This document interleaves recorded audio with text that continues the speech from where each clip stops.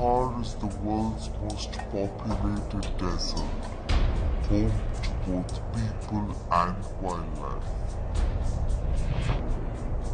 The Desert National Park is sculpted from the Thar, a biosphere reserve where the iconic Great Indian Bustard lives.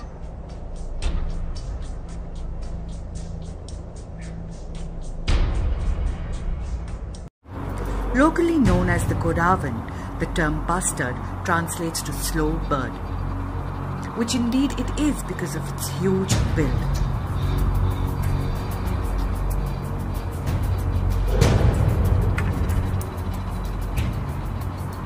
The bustard today faces multiple threats: competition from livestock and changing use of its habitat. But the biggest threat comes from wind turbines and power lines.